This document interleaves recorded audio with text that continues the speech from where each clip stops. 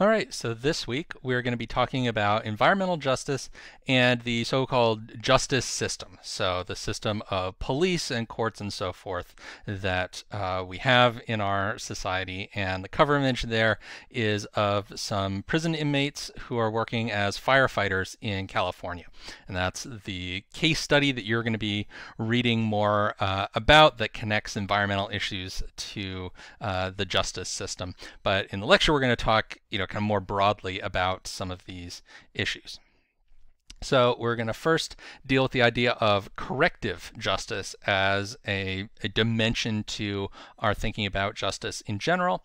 Then we're going to look at inequalities in how justice is administered in the United States today. And then we're going to connect it up to the issue of the environment and look at how environmental justice may be an issue for people who are in prison.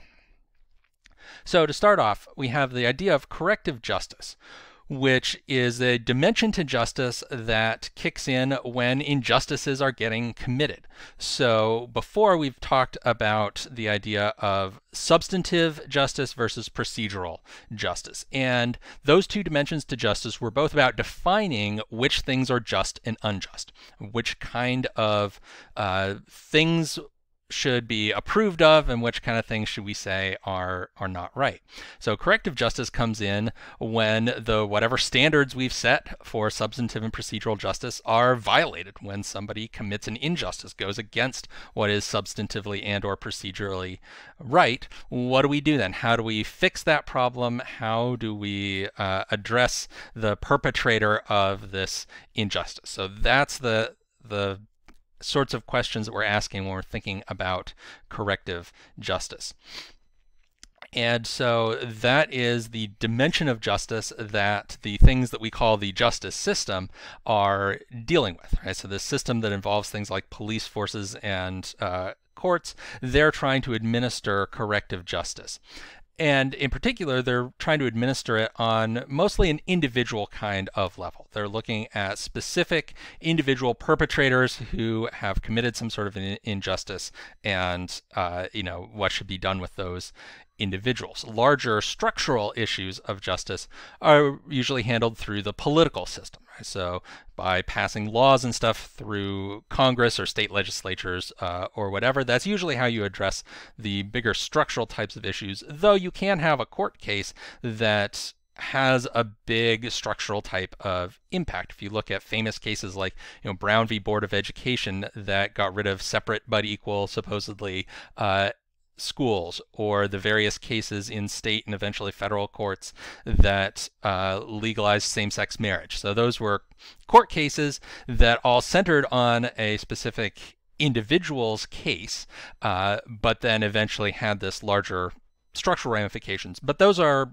unusual. Right? Most of the operation of the justice system is dealing with individual level issues. And so that means that individual level enforcement can actually end up reinforcing structural injustices if you've got bad laws on the books. If you've got unjust laws that are on the books, then the police and courts are going to enforce those unjust laws and create injustices in all these individual cases that they're dealing with. And I think it's important also to keep in mind here when we're talking about this justice system that we sometimes take for granted things that are really unusual in the grand scope of human history and across different kinds of societies and so forth. So this model that we're really familiar with, where we have this professionalized police force, a whole bunch of people whose job is to go hunt down and arrest people who've committed crimes, and then the idea that the primary way we punish people is through a calibrated term in prison. Right? The worse the crime, the more years we sentence you to in prison. That whole idea is a relatively recent innovation. That it developed in the 1800s in the United States and Western Europe, and then kind of spread through much of the rest of the world. But most people for most of history haven't lived under that kind of a system. We generally did not have a professional police force. It was usually the other members of your community that would, come after you and would would take care of finding and apprehending perpetrators of crimes, and there has been a wide variety of other sorts of punishments that have been used in various societies at various times, besides being put for a long period of time into a prison. So you have various forms of corporal punishment, flogging and cutting off people's hands and those kinds of things. You have exile was a major one for a lot of societies. You have fines being used much more heavily in a lot of other societies than ours, where a fine is usually like, the light punishment if you don't quite make it to the threshold of going to jail. And a variety of other sorts of things have been used historically. So the specific model that we have today is a relatively recent innovation, which means it's not the only way things can be done. And so we should be willing to ask the question of, is this the right model for doing things?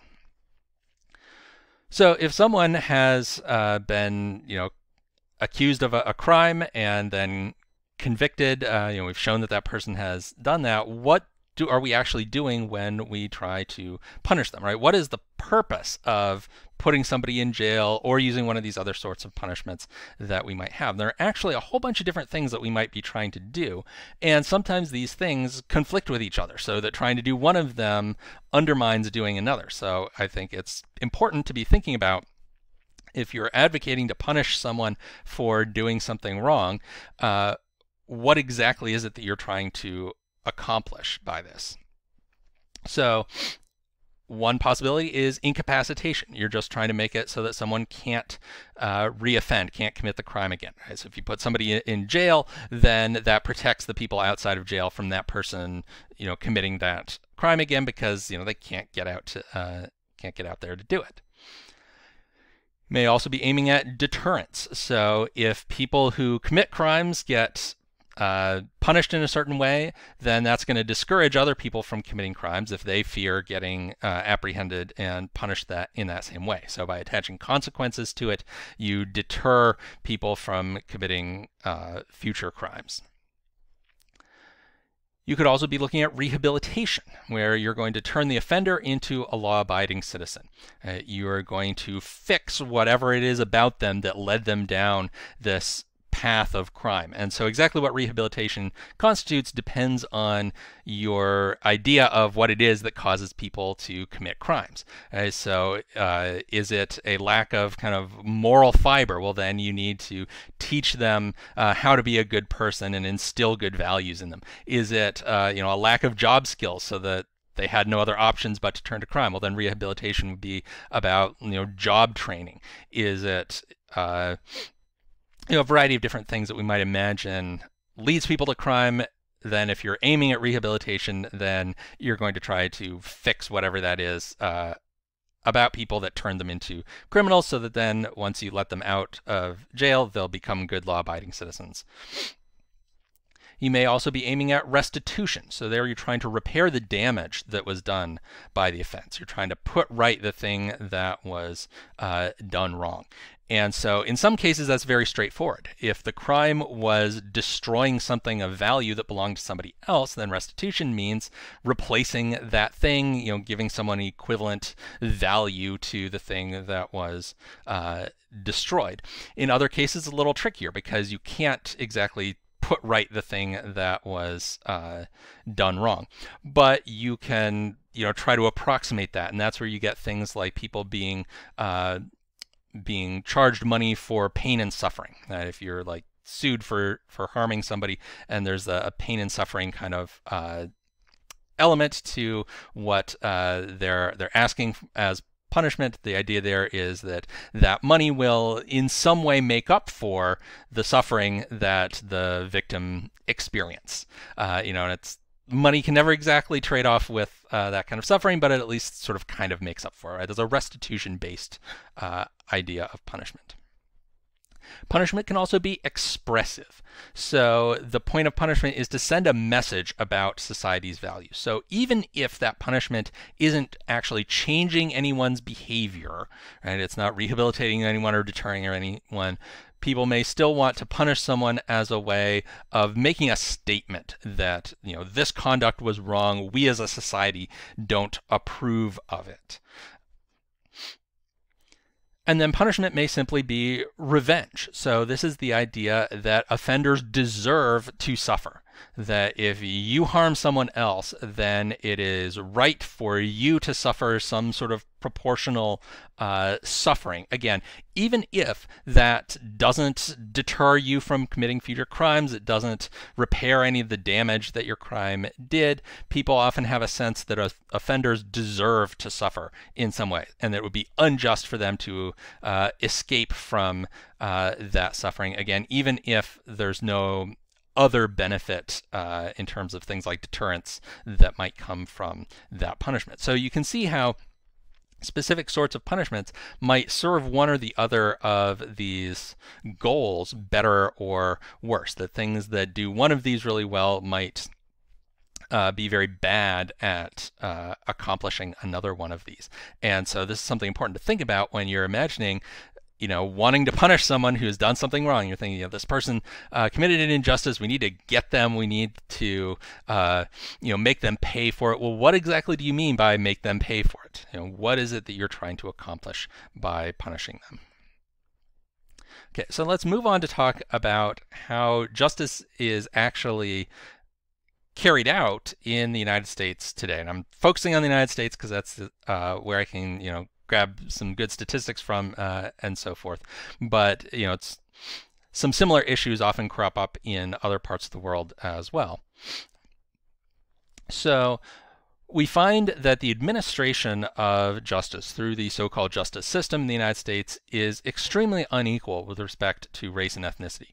So lots of different statistics will show you that Black, Latinx, and Native people in the United States are over-policed relative to white people. That is, they have a lot more contact with the justice system and are a lot more likely to be punished within that system. So more likely to get stopped, more likely to get arrested, even if there are similar levels of crime. So drug crimes are one really clear instance of that. So people of all different races use illegal drugs at roughly similar rates. So, if you're looking at Black people and white people who are demographically otherwise similar, they're going to use illegal drugs at roughly the same rates, right? Roughly the same percentages of people using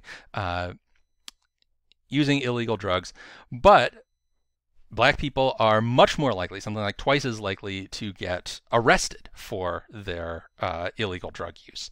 So there's a lot more of this focus by the police on crimes being committed by certain racial groups of people, and that can also include targeting of innocent people. So people that haven't actually done anything wrong have to worry about the police stopping them, questioning them, even sometimes taking them in because they assume they must have done something wrong. So you may have heard the expression driving while black that sort of emerged to describe this phenomenon where Black drivers who have not done anything wrong will still get pulled over by police who saw some little thing and it triggered suspicion in them because they have this stereotype of Black people as likely to be criminals. And so, whatever little thing didn't seem quite right to the officer will lead them to pull over a Black driver where they wouldn't have done the same to a white driver. And so lots of people that haven't even done anything wrong end up getting pulled over. You also see this with people being stopped on the street by police and so forth. And so the end effect of this is that far more people of color end up being under the control in some way of the justice system. So 1 out of 11 Black adults in the United States is either in prison or on parole. So out of prison, but still subject to rules and so forth as a punishment for some sort of crime that they've been convicted of. And needing to report to a parole officer and having restrictions on where they can go and so forth. So this is one dimension to racial inequality in the United States, is this much greater involvement in the justice system by people of color. And so in addition to the racial dimension, which is one that has gotten a lot of public attention, there are also other dimensions, other axes of inequality can also lead people to have unequal contact with the justice system. So poverty is another one. People who are poor are more likely to, get arrested, get convicted, and so forth, spend time in jail than people who are well off. And then disability is often linked with worse outcomes in the justice system. That people who have various sorts of disabilities will find themselves treated more harshly by police. So police will, say, well, somebody wasn't making eye contact, so that means that was suspicious, and so therefore I arrested this person, or used physical force on this person. But maybe the lack of eye contact wasn't that the person was, suspicious and, trying to hide it. Maybe that was because they were autistic, and autistic people are uncomfortable with eye contact. Or, the police will say, well, I, told this person to stop and they didn't stop, so I had to, violently take them down. But maybe that person was deaf and they didn't hear you say that, they didn't hear the officer say to stop. So you also see these inequalities with respect to other axes like disability as well as race. And another important aspect to this is that prisons can be big business. So we have several major private prison companies that make quite a lot of money over from building prisons and housing prisoners. These corporations often lobby for harsher sentencing of prisoners because that means more prisoners that they get paid to house. And a lot of remote localities see prison building as a source of jobs and economic development. And so you'll read about one case not too far from here up in Forest County, but this happens all over the country, that if you are kind of out in the middle of nowhere and you're trying to figure out, what kind of industry can we bring to our town that's going to provide jobs for our people and spur economic development, building a prison will often seem like an attractive one. Because prisons being in remote areas is often seen as a good thing, because you ship your prisoners way out there, and so if they got out of prison they wouldn't have anywhere to go, they're cut off from their community and so forth. And so many remote towns have sought out prisons as a sort of economic development avenue, and it creates some distorting effects on the administration of justice if certain people stand to profit a lot from people getting arrested and put in jail.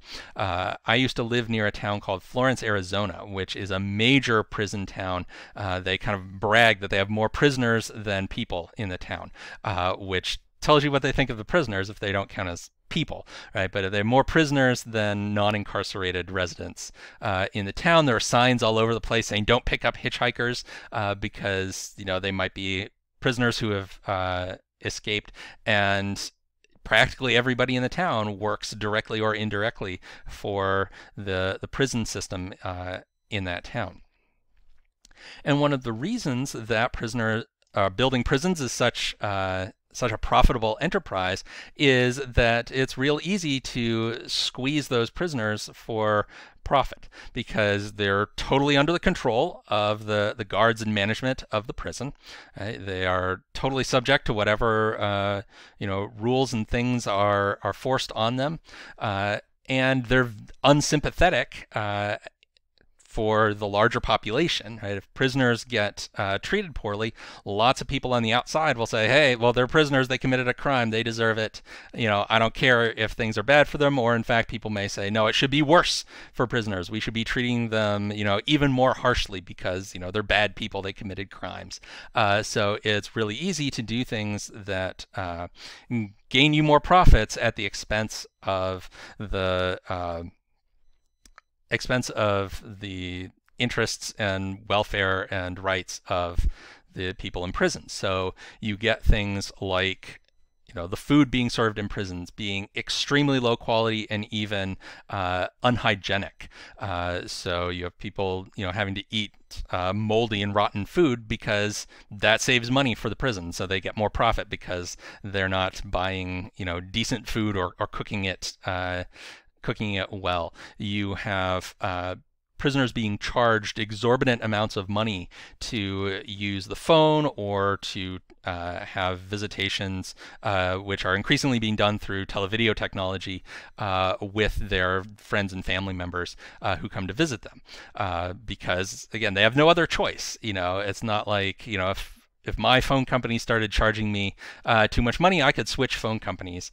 But if you're in prison, you can't do that. You either pay it or you don't get to use the phone. So there's lots of ways that the companies that run prisons, as well as government agencies that run prisons, because there are also, in addition to private prisons, there are a lot of prisons run by the federal government, state governments, county and local governments, and they're sometimes doing some of the same things, because if they can save money in their budgets on stuff for prisoners, then they can put that money towards other things, and it makes them look good to their bosses and so forth. Okay, so let's now talk about prison labor. So we saw this in the picture at the beginning. You'll be reading about the specific case of firefighters in the Western United States.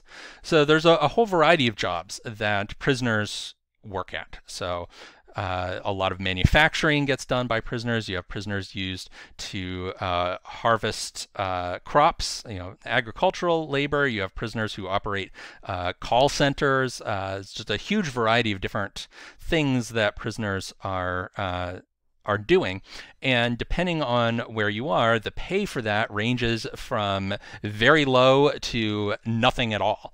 That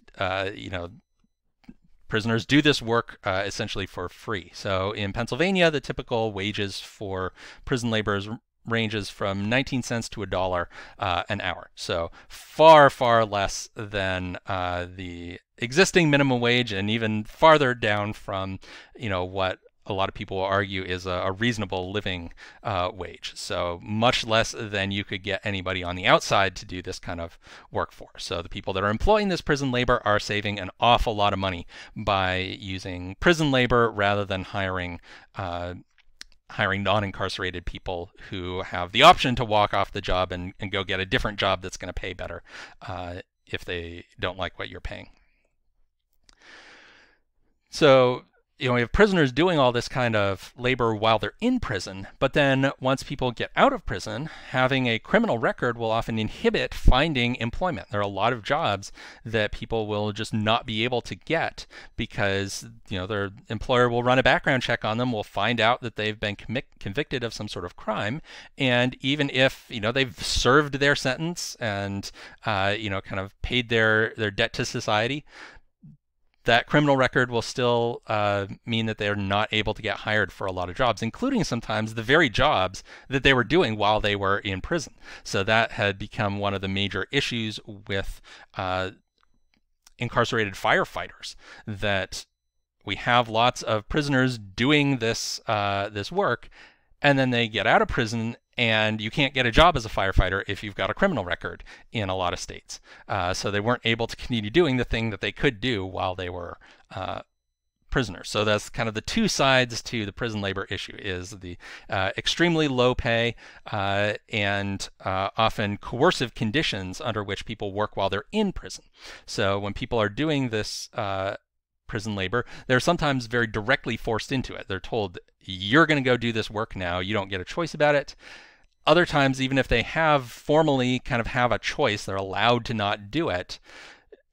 Just the opportunity to not be in your prison cell all the time exerts kind of a coercive force on people. That the alternative to doing this extremely low wage labor is so unpleasant that, it's not really a free choice to go do it. So they have sort of that side of what happens while people are in prison, and then you have the other side of people not being able to get jobs once they get out of prison because they have this conviction on their record.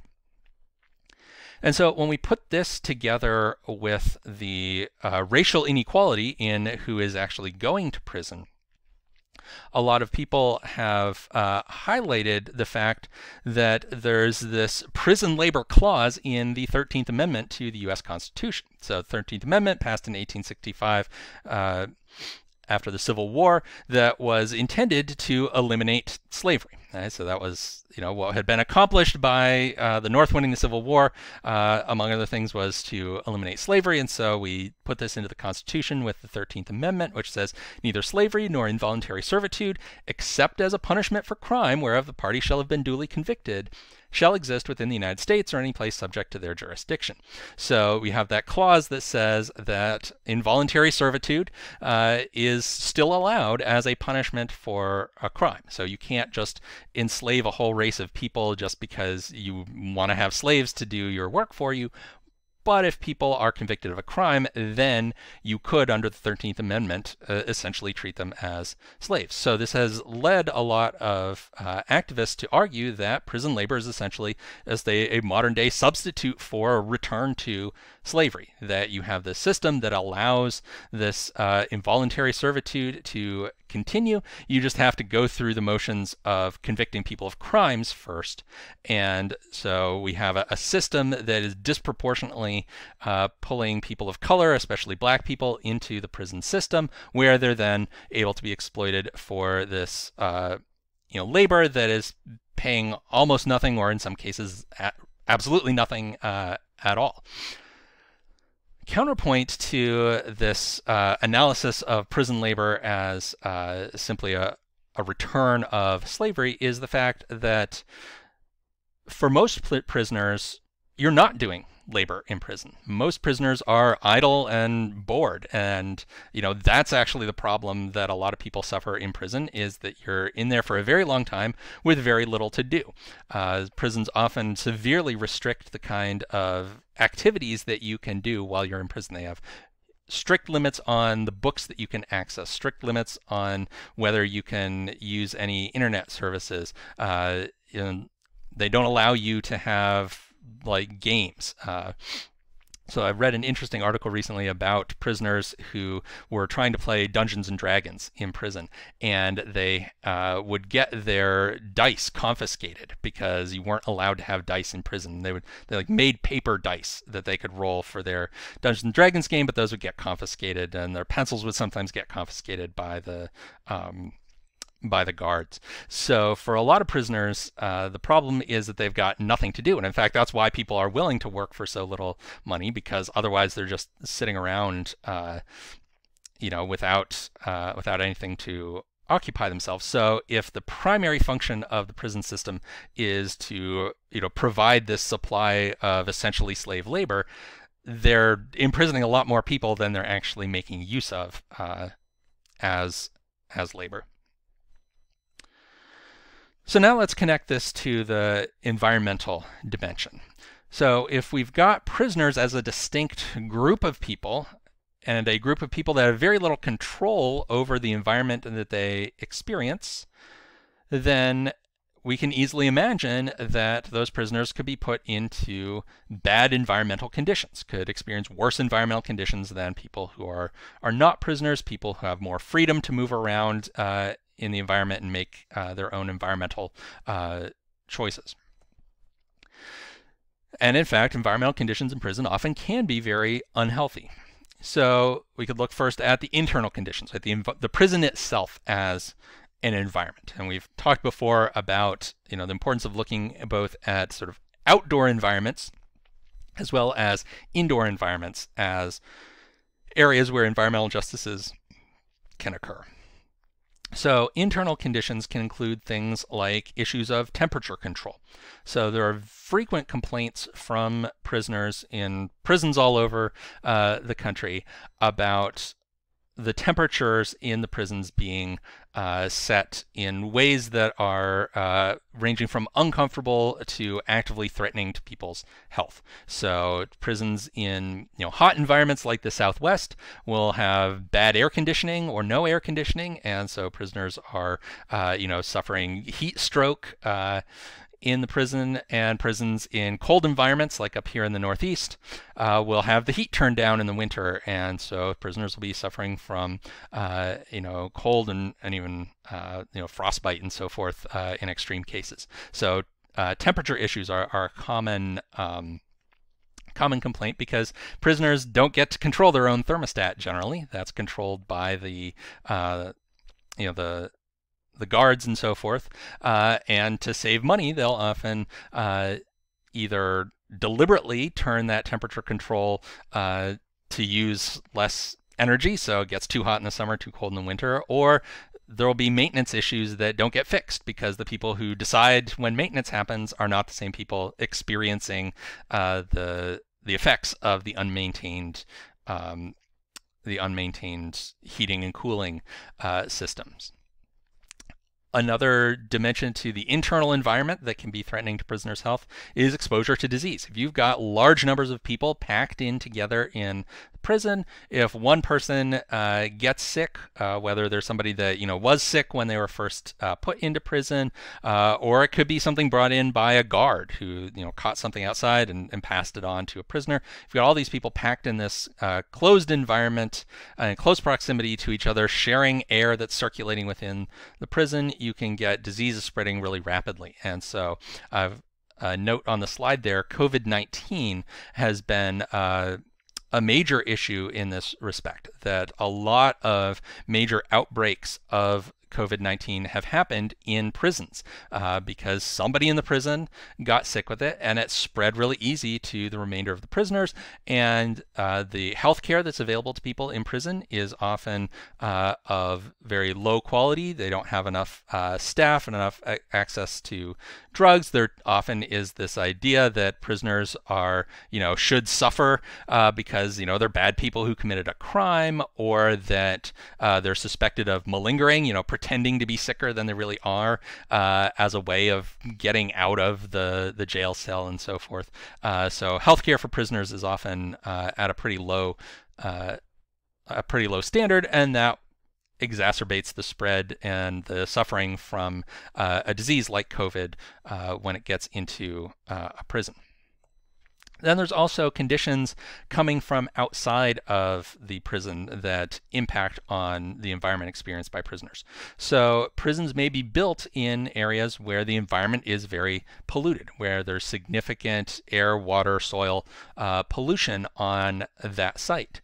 That may be, an easy way to kind of offload a brownfield site, a polluted site, is to build a prison on it, because the prisoners don't get to choose whether they live there, in the same way that non-prisoners might avoid facilities built on a brownfield site.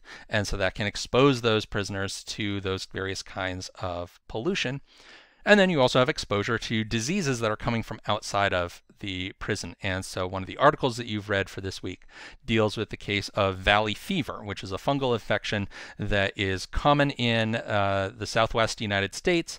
And when dust kicks up in a desert environment, then that dust can bear the spores from that valley fever. People breathe that in and get infected by that. And so prisons that are located in these desert environments can expose their inmates to valley fever because, again, prisoners don't have a lot of control over their own environment. It's hard for them to take precautions against that valley fever, and the health care that they may get if they start to get infected is substandard, and so it allows the infection to develop and spread within the prison.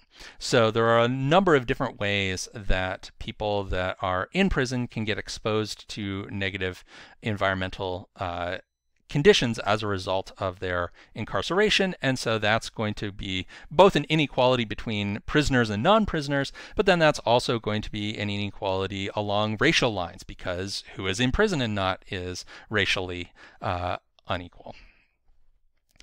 And so to wrap up, we can talk about, well, what might be done if we decide that some of these things that are happening to people in prison are problems, are injustices. What might we do about it? How might we go about fixing? And so you'll hear people arguing for both prison reform and prison abolition. So I want to talk just a little bit about what each of these things entails, and so therefore which of these might be a more suitable solution to the kinds of environmental injustices that we've talked about in this lesson. So prison reform is about improving the conditions in prison. So we're going to have people in prison, but we want to fix the injustices that they suffer. So prison reform can involve eliminating abusive practices that are harmful to prisoners and don't actually accomplish anything for those intended goals of punishment that we talked about before. So these are things like overuse of solitary confinement. So lots of people in U.S. prisons end up getting stuck in solitary confinement for extended periods of time as sort of an additional punishment for things that they did while they were in prison, and there's lots of psychological evidence that solitary confinement is just really bad for people, that it's extremely harmful mentally to a person to be in solitary confinement for extended periods of time. Or then there's things like, the overpriced phone calls and extreme restrictions on access to books in prison and so forth. These various sorts of things people have deemed to be abusive or harmful practices in prison, so we can get rid of those, and that will make the prison experience more humane and less unjust. With respect to prison labor, that can mean having fair pay for prisoners. So rather than getting 19 cents an hour to do this prison labor, you get paid a fair wage that's comparable to what somebody who's not a prisoner would have earned from doing that kind of work. And of course, along with that, not coercing people into taking these prison labor kind of jobs, and giving them a genuine choice about whether they would want to work in whatever capacity might be offered to them.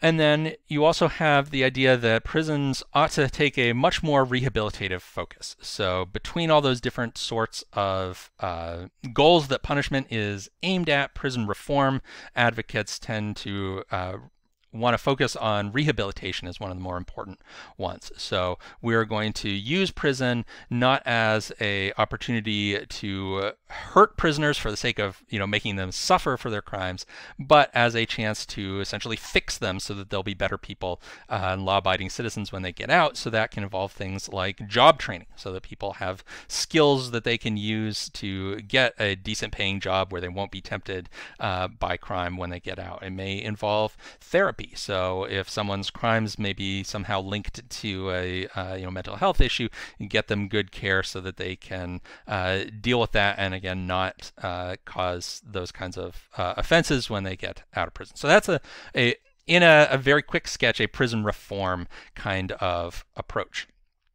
Then you also have people advocate for prison abolition, which means get rid of prisons. And that word abolition, right, which we usually associate with people who are against slavery, right, that's a very deliberately chosen word, because the prison abolition position is based on the idea that prisons are just inherently wrong, that putting people into these areas of confinement for extended periods of time as a punishment for crimes is just something that there's no good way to do that. That you can't reform a prison enough to stop being unjust. And so instead we need to get rid of prisons. And that doesn't mean just close down the prisons and go on as before, but instead it means finding a different way to address the offenses that are done by people. Because even if we get rid of offenses that you think shouldn't be offenses in the first place, right? Like we legalize marijuana, and so then all the people that are in jail over marijuana-related offenses can go free. There are still things that people do that prison abolition people will absolutely agree are wrong that we need to do something about, right? Murder and so forth, right? We still need to address those. So instead, we need to think about getting at the root causes of that crime. Now, what can we do to keep those crimes from happening in the first place, rather than just punishing people after the fact when they commit them?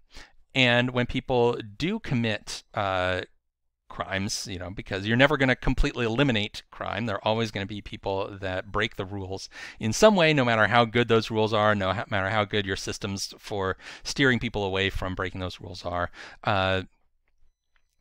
When people still do end up committing crimes, prison abolition tends to take a restorative kind of approach. What can we do to repair the harm to society that was caused by that crime? What can we get the offender to do to fix what they broke in the process of their offense, rather than just how can we make this person suffer to compensate for the harm that they cause. So that, in a very brief sketch, are the ideas behind prison reform and prison abolition. So when we come together as a class, that's one thing that we can talk about in terms of the appropriate response to some of the environmental injustices that can affect prisoners. So I will see you in our live class.